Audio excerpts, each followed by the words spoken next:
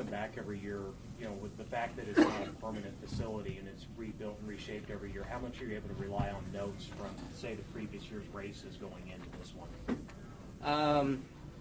Well, the good thing is, you know, Tony and all the rest of the track crew guys, you know, they keep the track fairly consistent year after year. You know, each time you come, it kind of feels exactly like it did the year before. I just was in that last session, and you know, the infield berm, you know, feels the same. The width feels the same. Banking, you know, is all close. So you can kind of keep mental notes, and it's easy to kind of remember, you know, how the track changes throughout the night.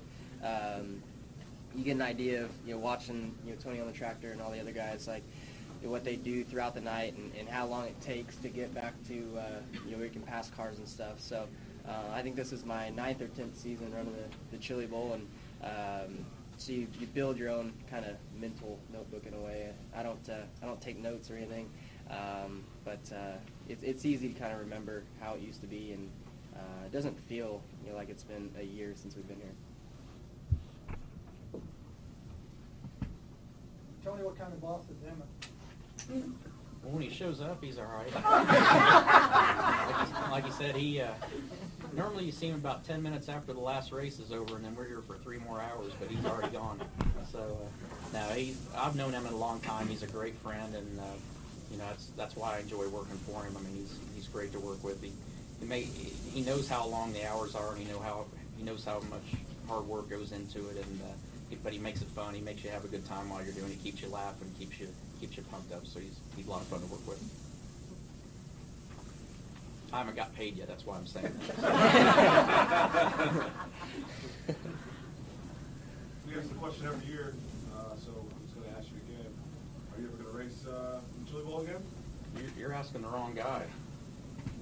He's the one who keeps me busy on this job. It just depends on if he asks for a raise, he may be running Chili Bowl. We'll see. I've never said never, but it's like I say, it's the 4 guys that we've got working together. I mean, the 4 of us work really well, and it's something I want to do again. But you know, at the same time, I know how important this event is to so many people, and the fact that it keeps growing. I mean, you want to make sure that you're doing everything you can to keep growing the event. So if that means driving a tractor, I'm willing to do that. Is it more fun this year since there are no other distractions on your career, that sort of thing? This is a normal. It really hasn't changed. I mean, everybody asks what retirement's like. I'm like, I won't know till we get to Daytona, and I don't have to be up at 9 in the morning for practice.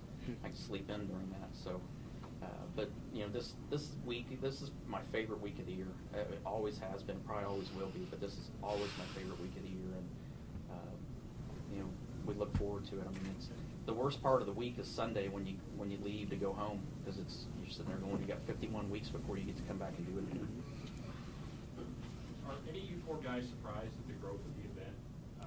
Looking at entries, I think there was 120 maybe in the year 2000. Now it's 375 places filled. Are any of you guys surprised about how big it's gotten, including you, Emmett? I don't know that any of us knew there were that many midgets in the country. I know. I don't think there is. I think these guys have spare midgets all season, and then when it comes Chili Bowl time, they put a spare engine in it, their spare parts, and then go rent a car. I don't think there is as many midgets in the country. The thing that's fun to see, I mean, you know, you look at IndyCar, you look at Formula One, you look at NASCAR, and how they just tighten the regulations and the rules packages.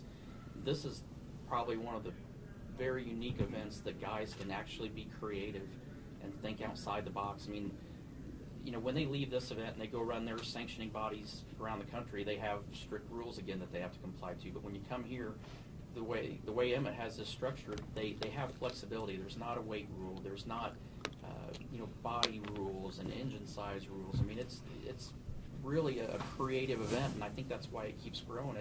These guys that build these cars, they like having that opportunity to think outside the box and to use their talent as engineers and designers and car builders. So, you know, with that, it just keeps, you know, I was sitting there in the infield and I'm looking at brand new cars. I mean, there's probably 50 brand new cars here from last year that were different from last year. And that just, I think it just shows how much that means to these guys. I mean, for a car that they get to race one race a year, but they're willing to put that much effort into it. So it shows how much this event means to everybody. Kyle, you started here when you were a teenager. I mean, are you surprised to see how much it's grown? It's grown, I think, every year since I've ran, little by little, and I'm not surprised that it's grown. I don't think I ever would have thought it would have got to 370 entries, but it's awesome, and it makes this event, that much cooler.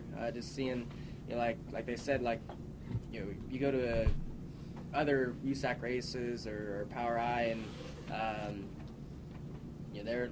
they get 40, 50 cars, and you come here, there's 370. It's pretty nuts. So, and it makes it, I think, that much better too when you win the race. You're the best out of 370 entries, and it just keeps growing and growing, and hopefully it'll slow down a little bit. I don't know. As a promoter, he probably wants it to grow. I think God bless him. Yeah. That's cool though. Brian Ward with Racing Boys. I want to pose a question for Donnie. From my understanding, you have very limited experience in the midgets. I just want to see what your thoughts are getting some practice in on it. I wouldn't say very limited. Thanks to Tim Kloss and Richard Marshall, I got the opportunity to go test in Logansport, Indiana, and made quite a few laps. So it really was a surprise to me, having not been in a midget before. It drives a lot similar to a late model where you're kind of in yaw all the time. So it was a lot of fun. I can honestly tell you I was scared to death when I got in it, but Tim told me it took me 2 laps longer to get going than he expected, but at least it got going. So it's a lot similar to non-wing racing. I've done a few non-wing races, but not a lot. But a lot more fun than I expected. So looking forward to getting back on the track this afternoon. And with Donnie being a rookie, we had another rookie come in here several years ago that left with a driller, Dave Blaney. He had never been in a midget before and came in here and won this thing. And so you can't count this rookie out. Expectations are obviously to win. Reality says if I can be one of them 24 cars to start the main on Saturday night, that's a little bit more realistic for my rookie status. I'll pose a question for Rico and Kyle as well. I know y'all's driving is very versatile. You have a lot of experience in a lot of different types of cars. But I've seen a video from a few months ago where you were out on your track in the outlaw carts. And I want to hear y'all's thoughts on that because it looked like y'all were having a lot of fun in them. That was that was 5 years ago. Yeah, probably 5 or 6 It was years. just shared recently. Yes. Yeah. No, Rico. I know you have history in those. Rico, he's got a sweet ranch there in St. Lena. Really nice go-kart track, and I don't know if he's still in a lot of outlaw carts, but he used to own a lot. So we would go out there and play around and just put on some fun races. I always get nervous racing Rico at his track because he's like crazy fast there, and he's not afraid to throw bombs at you. So yeah, but it's fun. It's fun going there and race. If you guys will look at the shootout banners up there, winter, excuse me, the winter banner, Kyle Larson's name up there at the shootout in Outlaw Carts. I forgot what year it was. Well, so that was the 25th Tulsa shootout. So I've got a silver driller. All right. I gotta get I want a golden driller. So silver one's cool. I want the golden one. Yeah. You just mentioned you get nervous racing him at his own little track. Do you ever get nervous racing him here? Here, the last couple of years I don't get to race him because he's way faster than me. So we'll see. Maybe this year will be different. But no, it's always fun racing Rico. We're always pretty aggressive with each other, but clean for the most part. So it'd be nice to battle him out for a win here.